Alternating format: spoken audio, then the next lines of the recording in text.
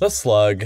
What other creature looks so much like something we'd find on Mars or inside of our noses? Most land slugs and their shelled snail cousins are in the group Pulmonata. This is an informal taxonomic group of gastropods that have lungs rather than gills and therefore can breathe on land. And that's about where the similarities between us and slugs end.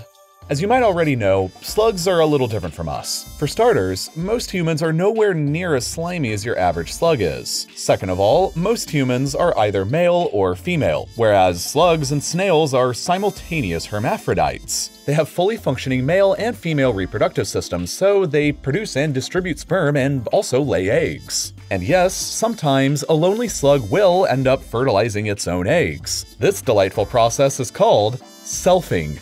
However, to rub salt into these lonesome, selfing slugs' wounds, or just on them at all, experts think that slugs don't really discriminate much when it comes to mate selection, albeit they do have a slight preference for their chunkier cohorts. So you heard it here first, folks, the true embodiment of the free love philosophy of the 60s is slugs.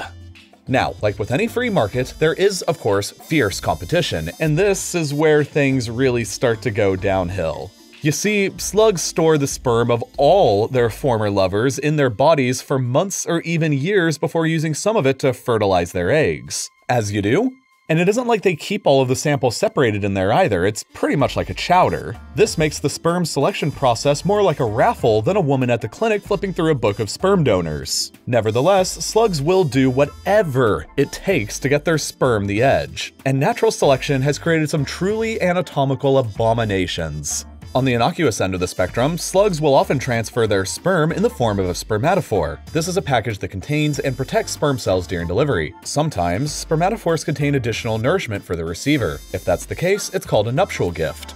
A nuptial gift may sound like jargon, but you've probably given a nuptial gift before to a special lady or lad. Although, hopefully nothing like a spermatophore, because that would get the police called on you. Anyway, nuptial gifts come in lots of shapes and sizes. They're either exogenous or endogenous and are edible or inedible. I hope you all know the difference between edible and inedible, but let me clarify the other terms. Exogenous means it was collected or found by the donor, whereas endogenous means the donor produced the gift inside their body. For example, an inedible exogenous gift would be a bouquet of flowers, and an edible exogenous gift would be some chocolates. An inedible endogenous gift would be a nice big booger. But I'm struggling to think of any edible endogenous gifts that normal people would ever give each other. And before anyone comments, what do you mean? Boogers are totally an edible endogenous gift. May I remind you that that's horrifically disgusting.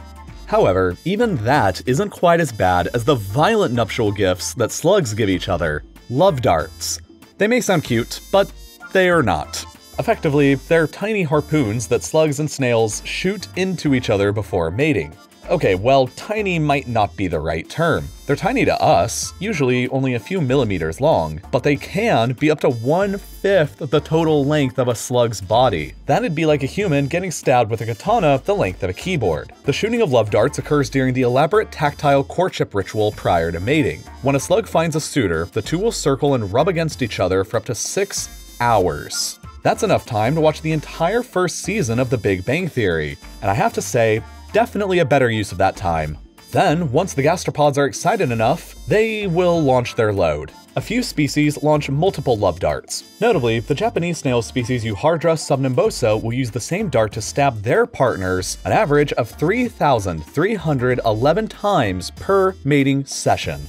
Embarrassingly, there's considerable inaccuracy among these love dart shots, even though they are shot in such close contact to be more like stabs than shots. One study of garden snails found that 1/3 of love dart shots fired failed to penetrate the partner, or simply missed altogether. And out of the 2/3 of the shots that did actually make contact, some made a little too much contact, meaning love darts will sometimes puncture vital organs, rendering the receiver of the love dart dead. Because what says "I love you" more than stabbing someone to death?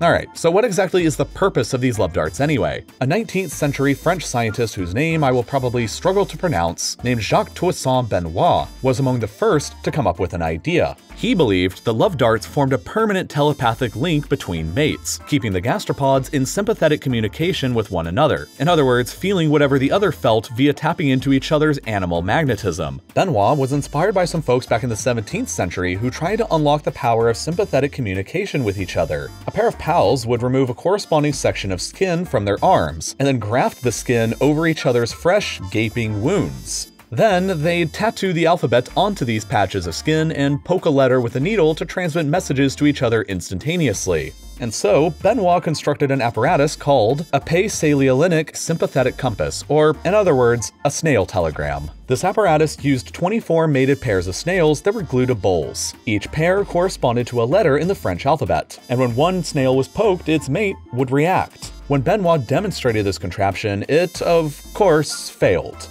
However, a journalist from La Presse was impressed nevertheless, and wrote in his review that ladies could one day wear a scaled-down version of the snail telegram around their waistbands. But believe it or not, women wearing snails didn't take off. Not yet, at least. Anyway, love darts do have an actual use. They're covered in a mucus infused with hormones that make a stabbed slug more receptive to the donor's sperm, thus increasing the donor's paternity odds. As horrifying as the darts are, it's believed that they did inspire the myth of Eros and his arrow, and subsequently Cupid. So, instead of getting your Valentine a card with a baby Cupid on it, you could just give them a slug. Or if you want them to think that you're not a psychopath, probably don't. After all, love darts are only the tip of the iceberg when it comes to weird slug sex. Here are some more examples. The species Aplysia californica is a type of hermaphroditic sea slug. They have their male and female genitalia located on different parts of the body. This lets them chain as many as 20 of themselves together while mating all at the same time, like a zesty Congo line. So many other slugs will be attracted to this human sea slug centipede because, while mating, they release pheromones into the ocean.